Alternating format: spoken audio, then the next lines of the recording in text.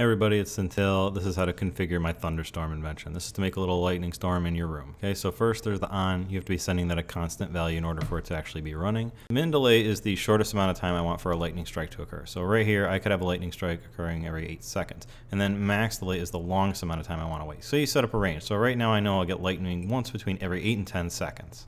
Max X and max Y, those both affect the grid down there, okay? You can make it larger or smaller to fit your room. So right now what I'm doing is I'm changing these to 20 really small values so I have the lightning appearing right in front of us. And when I want to move this around, I just grab that piston right there and move it around, okay? One more thing, I left this time left here. Unless you want to put an output on there, you can see when the next lightning strike is going to occur.